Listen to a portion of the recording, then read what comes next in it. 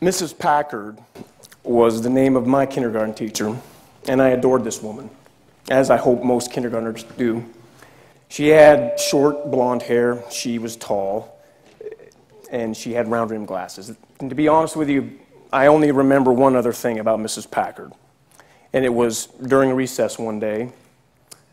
It was winter time. There was snow on the ground, and I spied the girl that I had a crush on. Her name was Laura Block. Now, I don't know how the little kindergartners and Antilles do it, but back in my day, the way to push that relationship forward was to hit her in the back of the head with a snowball. So I proceeded to make said snowball, and I drifted back into her blind spot, and I closed the distance, and I let it loose. Now, I'd like to think that I was proficient at many things as a kindergartner, but throwing snowballs was not one of them. So it sailed over her head, fortunately for Laura. Unfortunately for the little girl just beyond Laura, it augured itself into her ear. So you had freezing water rushing to her eardrum. She runs off to tell Mrs. Packard, and I find myself in whatever it is, kindergarten detention. Right? No more recess for Kev. And I'm sitting there waiting for Mrs. Packard to lecture me, to punish me. And to my surprise, she just asked me a question. She says, who do you want to be when you grow up? So that's an easy question to answer. This is circa 1977, and the answers rhyme with, I want to be a Jedi Knight, and I want to be a firefighter. And she said, no, that's not what I asked you. I didn't ask you what you wanted to do. I asked you who you wanted to be. Don't ever confuse those two questions, because who you are is the mean little boy that just hurt that girl with a snowball. Now, that's pretty edgy. So I sat there ashamed and sad and confused, because the gravity of what she pointed out to me wasn't clear at the time. It wouldn't be clear for years. But Mrs. Packard, see, she got it, right? She knew it. She knew this premium on character. And she knew that it's formed at an early age. And she knew that it's probably cost us a lot more than we're willing to pay. She knew that it's a lot tougher to recover it than it is to keep it. So fast forward 28 years. I'm in the military, and I slide into this role as the basic training officer of Basic Underwater Demolition SEAL School. And that's a lot of words that just describe the guy who runs the 25-week SEAL training program. So when a kid raises his hand and says, I want to join the SEAL teams, whether he's actually in the military or he's not in the military, he'll go to boot camp, and then he'll go straight to the schoolhouse, this 25-week schoolhouse. And it didn't take me long in that position to realize that SEAL training was the proving ground for Mrs. Packard's lesson on character. So the Secretary of Defense, right, he has a series of lists for all of the teams and units under his command. And the SEALs have their own list. And on that list, it might say, I need the SEALs to do these things, right? I need them to kill bad guys in dark places in the world and rescue hostages in dark places in the world. I need them to capture bad guys, take down ships, et cetera, et cetera, et cetera. And for each one of those missions, the SEALs have individual skills, right, that they need to be able to do. They need to be able to handle weapons and explosives, and they need to jump out of planes, they need to dive under the water. And the list would go on and on. And that's what the list looks like today. Well, 50 years ago, say during Vietnam, that list looked a lot different. 25 years ago during the Persian Gulf War, that list looked a lot different. Right, and that makes sense because warfare changes, special warfare changes. The techniques, the tactics, right, the technology, it evolves exponentially. So you adopt on the fly. But guess what hasn't changed a whole heck of a lot? Is basic SEAL training.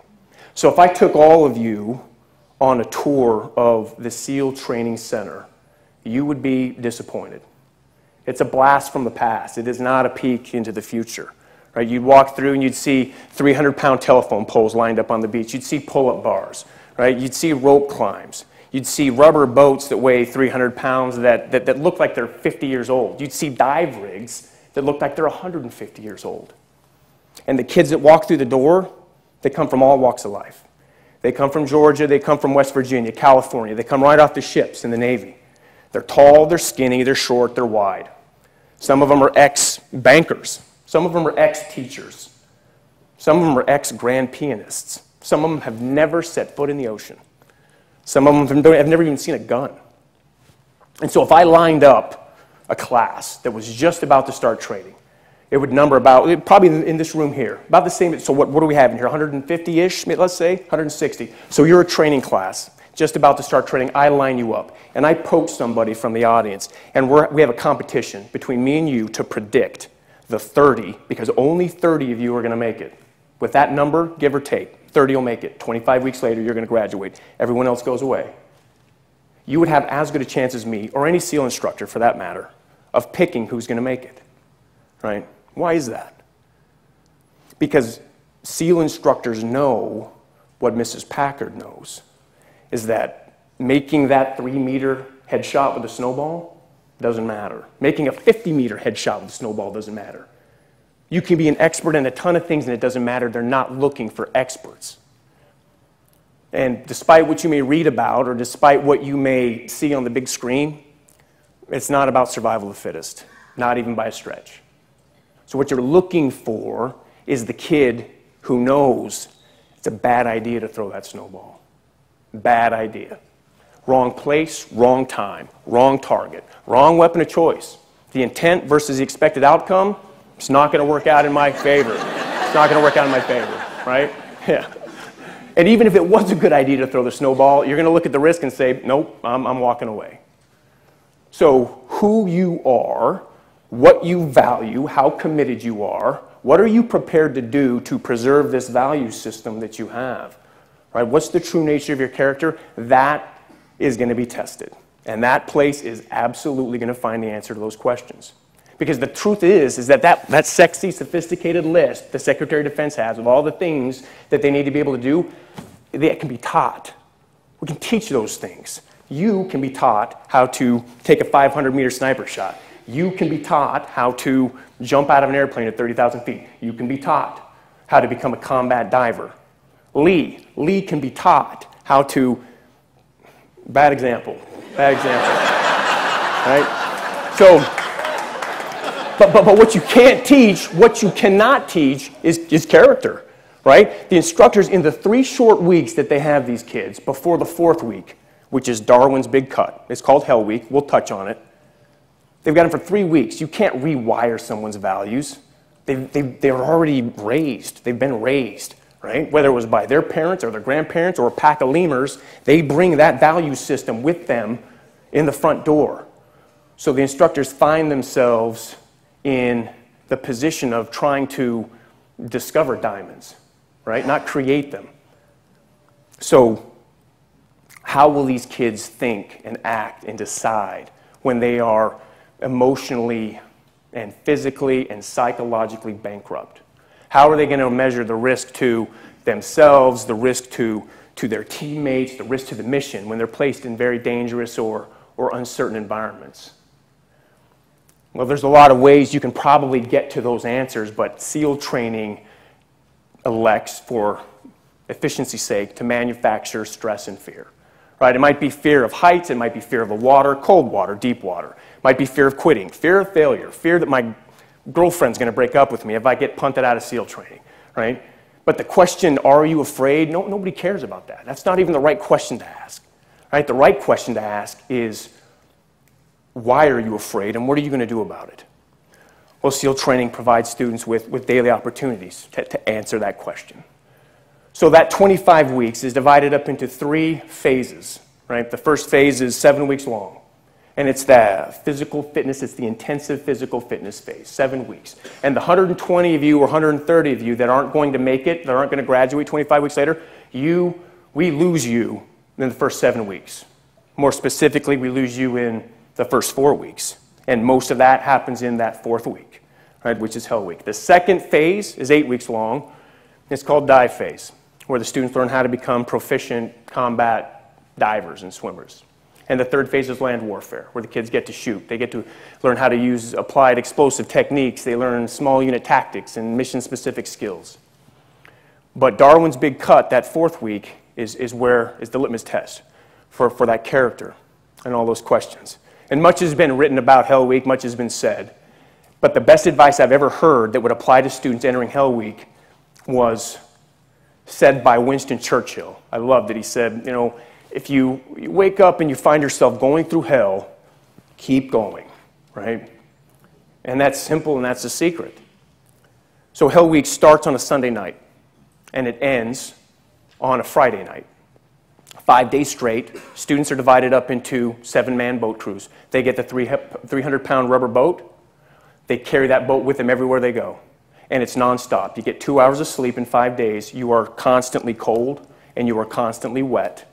And you're moved from one physical event to another, to another, to another for 5 days. Whether it's a run or a swim or an obstacle course, or you're paddling out through the surf zone, or you're just sitting in the surf zone, that's what happens for 5 days. And what you find, what really the purpose of Hell Week is to simulate an environment, to simulate the stressors that these kids, if they graduate, may or will experience in combat. So you can't plug these kids into combat and understand how they'll act and decide. So you use Hell Week as a proxy for that. And you peel away all the emotions and all the psychology and all of their physical defenses to get to the answer to those important questions. Why are you here? What's your value system? And so you see things that you wouldn't even be able to wrap your mind around. And students are taken to a place in their mind where they've never been before. And they're pushing up against this, what they think are their left and right limits, right? And if they do that long enough, most of them quit. But the ones that take Winston Churchill's advice and they keep pushing, and they push that left limit out, and they push the right limit out, and they keep going, those are the ones that make it. And they learn a very critical skill during Hell Week, because you're going to be in that situation once you graduate, and once you're overseas, and once you're in the middle of the melee. You're going to be in a place in your mind where you've never been before, and you're going to know what to do. You're going to keep pushing, and you're going to keep pushing, and you're going to push left, and you're going to push right, because that's the only thing you know how to do. And in many cases, that's the only option.